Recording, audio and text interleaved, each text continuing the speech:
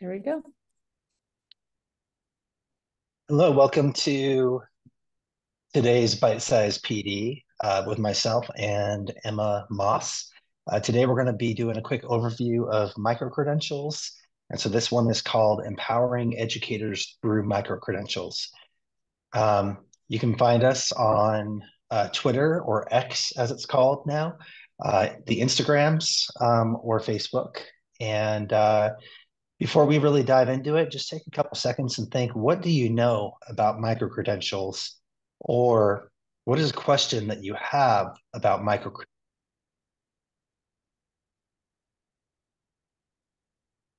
Many seconds.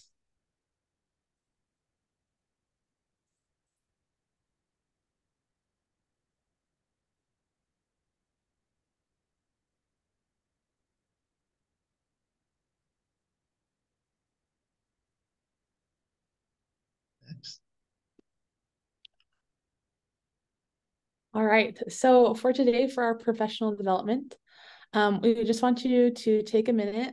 I've just reflected on the question, but think about a norm you'd like to focus on as you're engaging with this today. So we have being committed, being responsible, being respectful, and being safe. I know for me personally, I love when I'm watching professional development on my own time to make sure I'm being responsible as I actively participate and engage with the questions that are there or the information that's being presented to make sure I'm actually learning and intaking. So just take a moment and think about a norm that you'd like to focus on.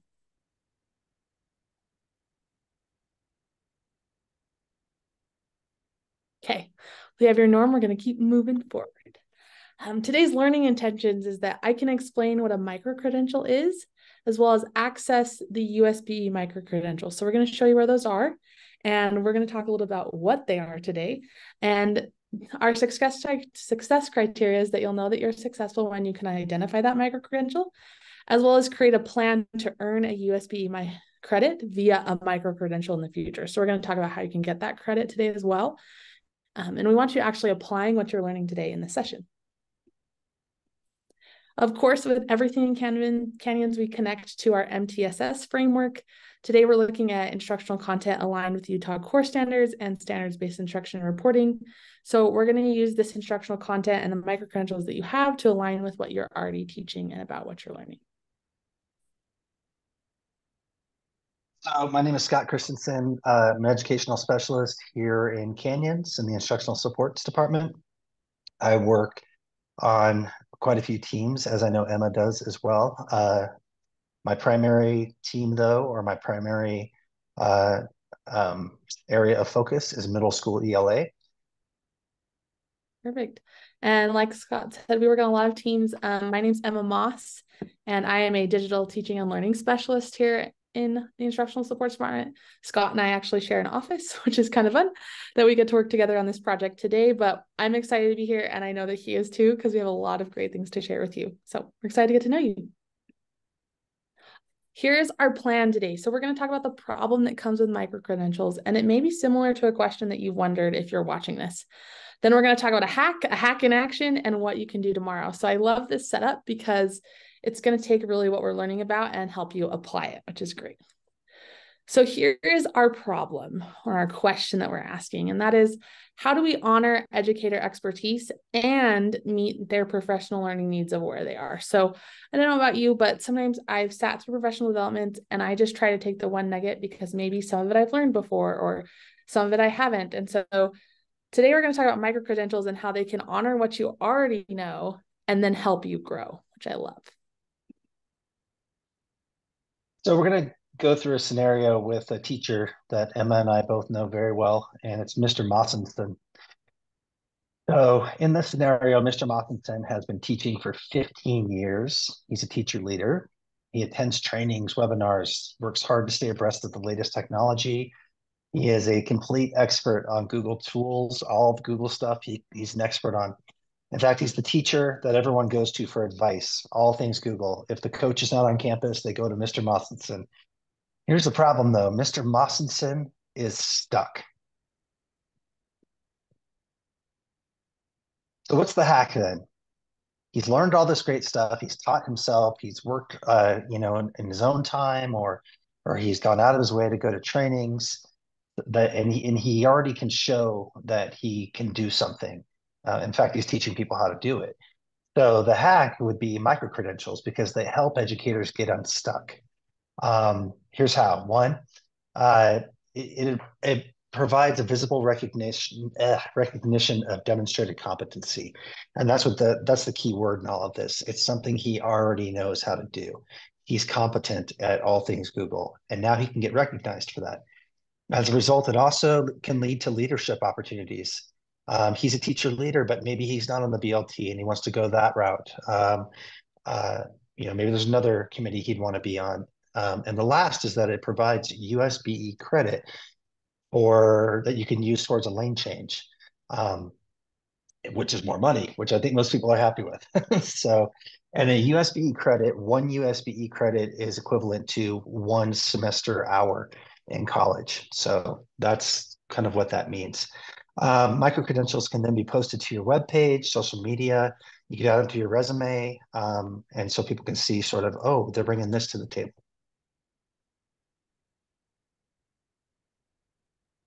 So given that Mr. Mossinson has heard about this micro-credential thing, he wants to get unstuck. So he meets with his instructional coach and he asks if they know anything about micro-credentials. Coach has kind of heard some stuff about it, maybe not, like I've heard the word, it's kind of scary sounding. It sounds very sciencey or computery. And so the coach says, hey, I know that if you go to your Midas professional learning account, that there is an entire section with hundreds, if not thousands, of micro-credentials. And so the coach leaves and Mr. Mossinson starts thinking, okay, maybe this is what I need to do. And he rifles through his desk because he forgot his Midas username and password, and he has it written down on a post-it somewhere. So he's going to find that. Good news is that Mr. Mossinson found it. So, and he's a Google expert. We talked about this. So we're going to show you the one today that is the Google-based micro-credential. So this is on the Midas Education website. They have a little tab here called Microcredentials. If you click on that, and it's going to take a second to load because I'm going to leave this website. But if you click on that, and maybe it won't load right now, but if you click on that, it'll let you sort through. There's a side panel that has ones, and he goes down and he finds the one for Google Fundamentals. So there's a couple of terms here that you may want to know. One of them is called a stack. So with a stack, you can stack micro-credentials. And so those are different skills that together they create one earning, which is Google Fundamentals. So that's the stack. This is one of those micro-credentials inside the stack, which is called Facilitate and Inspire Student Learning and Creativity with G Suite. So just think about it. These are sort of like, if you were, a stack is sort of the degree that you get. And these individual micro-credentials are the classes that you take to get that overall degree. That's an easy way for me to understand it, like having a framework like, okay, but they stack on top of each other so you can get that. When you open it up, it has some key parts. So one, it'll have the name of the micro-credential. It'll tell you a little bit about your micro-credential. And then it'll talk about how to earn it. So for this one, you submit 2 types of evidence from the list below to demonstrate your competency. And then you also complete a short written or video reflection. There is some fees associated with these, but they're very nominal. This one's only $20. So sometimes I've paid more for that for classes. As Scott said, this is $20. And if this one is worth half a USB micro-credential, then that's half of a college semester hour for $20, which is an amazing price. But it adds some clarifications, gives you some important terms, as well as a background scenario. So if you want to walk through and be like, oh yeah, that's how I feel about it. But this is the part that you need to know. So this is what you submit. So they have categories of that you submit for evidence. So one of them is the preparation and planning. And then you select one piece of evidence. So this one has you select a lesson plan that demonstrates effective instruction on managing passwords. So if you are already teaching a class, like I know for me, I used to teach digital literacy and I had a lesson on managing passwords. And I had information for my students. So I could submit the lesson plan for that lesson I was already doing as my evidence. Then there's also implementation evidence. So for this one, you select one of these evidence options, and you can either do a video, effective search on smart skills, or you can do like a screencastify and narrate it. So I could narrate my lesson plan with my Google Slides already made and talk about that. And for Mr. Mawsonson, he's done this. So it really is just taking that time for him to say, oh, here's my lesson plan that I updated that I already made for maybe my C-test. And here's portfolio. And here's my little video that's 5 to 10 minutes long of how I use that with my students, covering these key points. And then you upload it. It has the review criteria. So if you want to see like with a rubric, and then you do a reflection with these 3 questions. And that's it. Like, it's really not, I think sometimes when people think about microcredentials, they're like, oh, that's so hard. But oftentimes going back to that problem that Mr. Mawsonson is having, it's going back to what he already knows. He's a Google expert. He already gives a thing on passwords.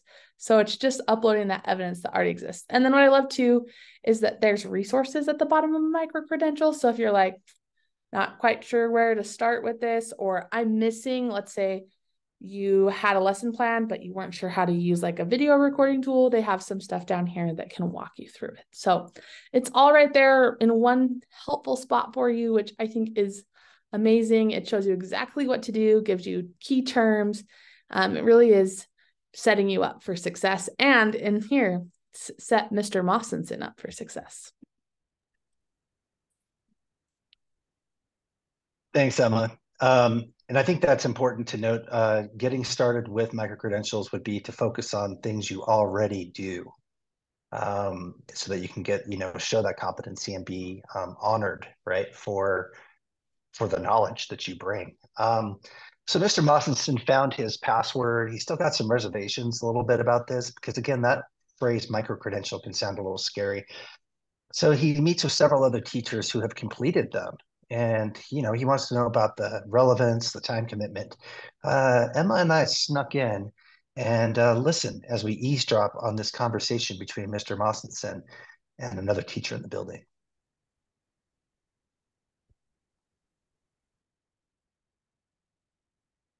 So I first heard about microcredentials last year in our district professional development training.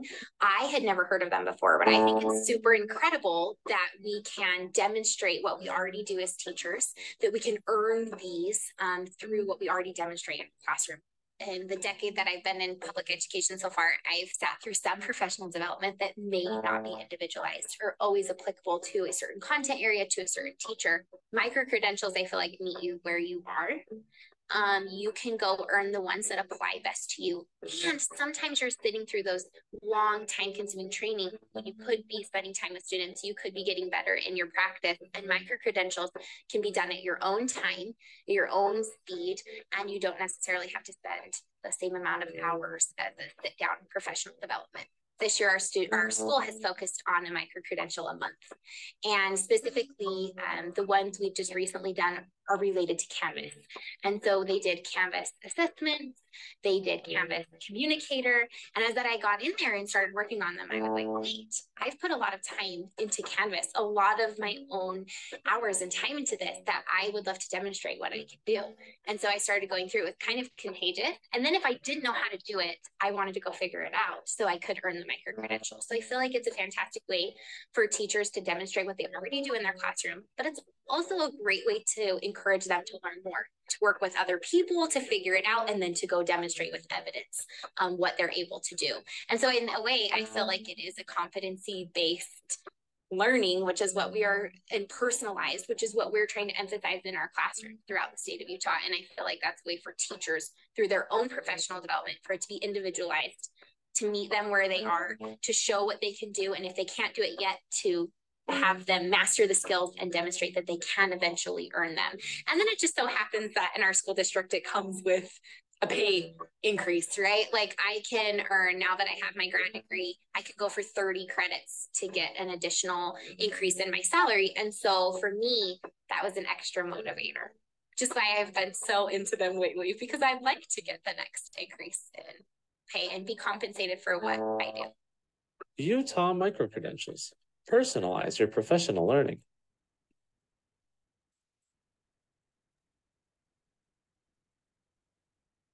So Mr. Mossinson, he's like, okay, this is sounding good for me. But he's got a few things, a few more questions. And so he hears from somebody that micro-credentials are too much work. How would you respond to that, Emma? I feel like the thing is that micro-credentials really honor the work that you've already done. We've said that a couple of times, but for Mr. Mossinson, you saw that Google micro-credential. It really was turning in a lesson plan, taking a video, and reflecting on the knowledge that he already has. So it's really just honoring what you already know and already do as an educational professional. All right. Our next myth, you can't do anything with a micro-credential. Scott, what do you think about this one? Well, I would say that first off, and she just hit on it, is that you can jump up a pay scale is something that's pretty big. The other thing with micro credentials, and Emma you mentioned this earlier, is stacks. You could actually earn micro credentials and stacks towards an endorsement. I know that in English language arts, they're all there right now to get your ELA endorsement if that was a route you really wanted to go to. I don't know if you've been teaching ELA already and you feel like you could do it. Also, once you have completed a micro-credential, then you can actually review micro-credentials and get paid by the state to review other micro-credentials. So there's quite a bit you can do that goes beyond just having it on your resume.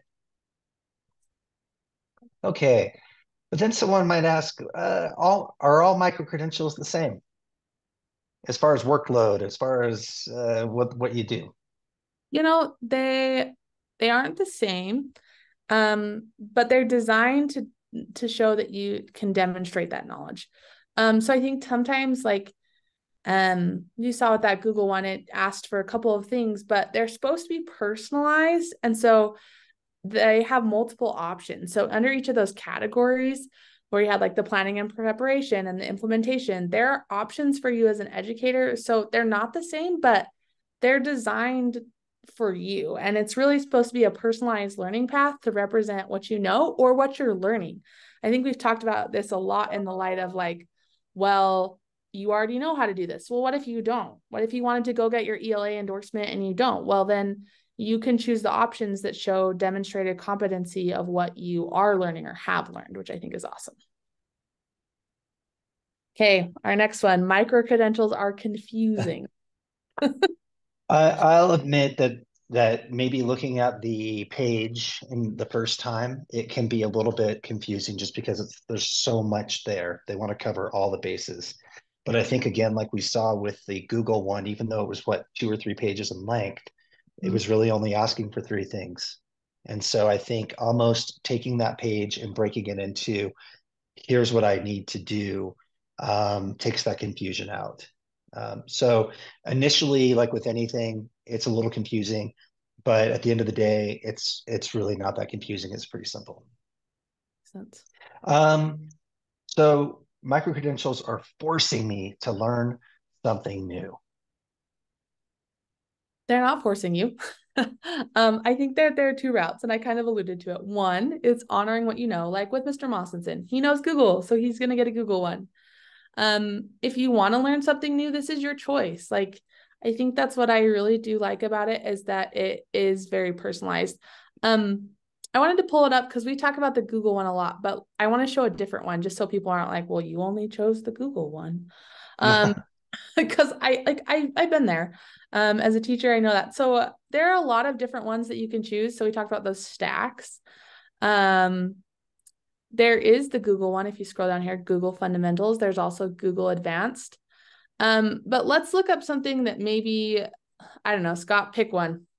What one should we show? Why don't we do cooperative learning? Cooperative learning. Okay, so you click on it, it's going to load. So this is the stack of cooperative learning. And you can see they're all worth 0.5 USB credit. Do you want to do team building, processing information, knowledge building, or class building? Let's do team building.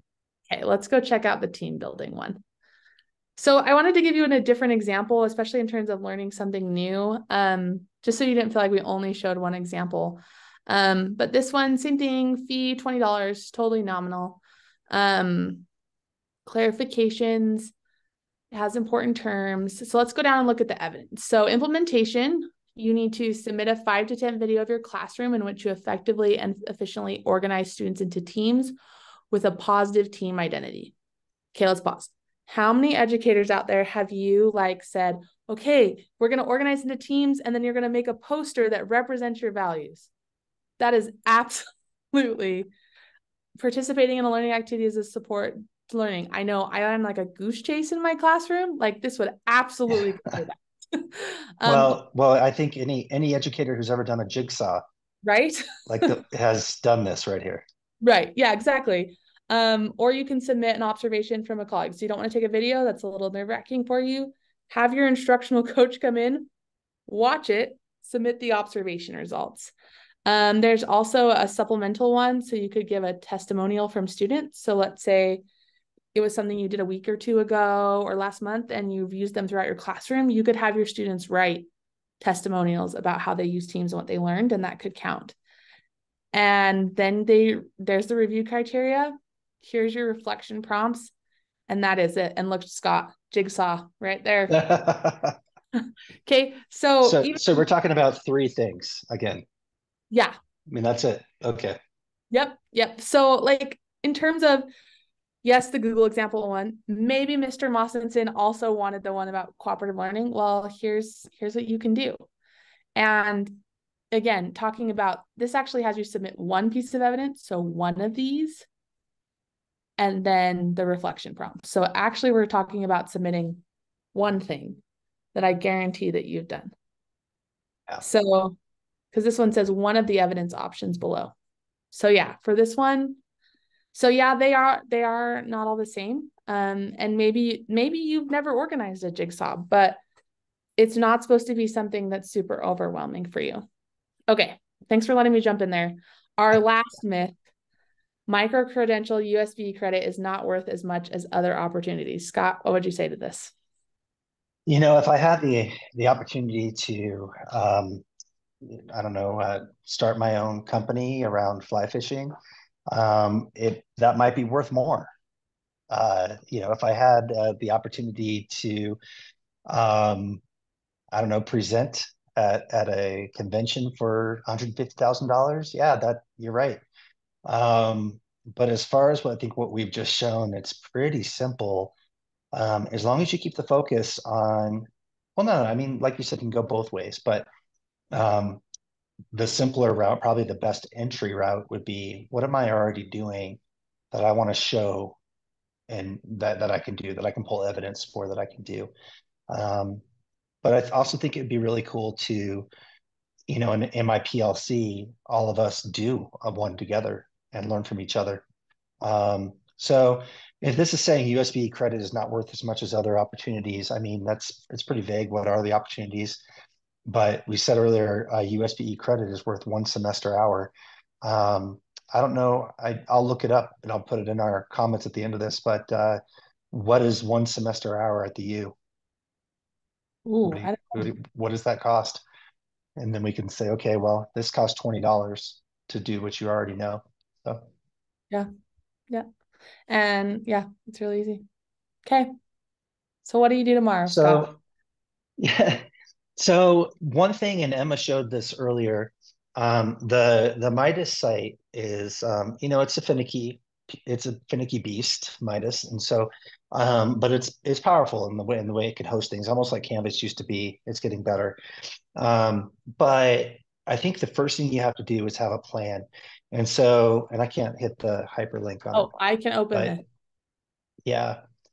So the first thing is to just figure out how to digest that down. And so this was an implementation plan that I created for my middle school ELA teachers, that they did in teams. But first, I think, was just to go through and review sort of what is this about, and then have any notes. And then looking at the options for preparation, for implementation, what is the review criteria, what's the rubric that they're going to use, and then what is the reflection prompt. So what I would do is, I would go in, I would want to know what I was looking at, like Mr. Mossinson, and it's going to be Google, so he's got an idea of that. And then I would go in and I would just start gathering or kind of sifting through and distilling what it's actually asking of me, which again, the first time might take a while. And by a while, I mean like 15 minutes. But I think after that, you can see you can jump right through one in a couple minutes and go, okay, this is what they're asking of me. So one, I would probably use a plan like this. Some people like using structured plans like this. Some people don't, but I would. And then the other, I'll show you. Yep. I'm gonna go pull that up. The other, this is what we, oh, did I put that one? Oh, I put the wrong one in there, but this is fine too. This is a step-by-step guide um, from USBE, and it goes through exactly where everything is and what to select as you go in. So plan, here's how I go with it. What do I want to demonstrate competency with?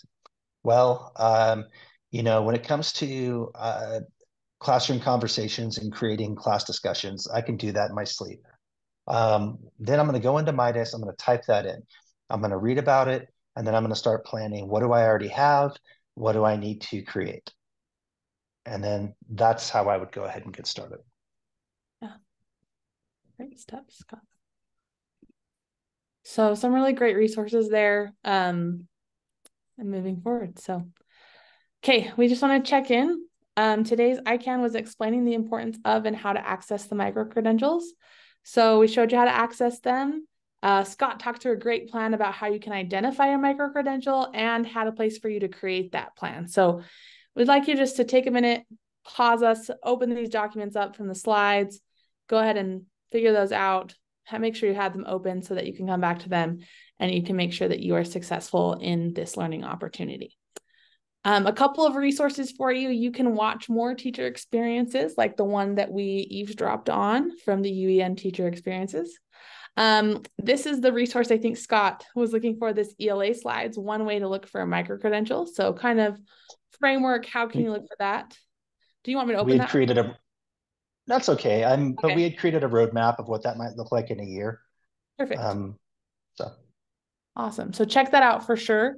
If you want to know just like textbook definition, you're wanting to read about microcredentials, there's the step-by-step guide, the plan, what is it, and then a quick start for working on microcredentials.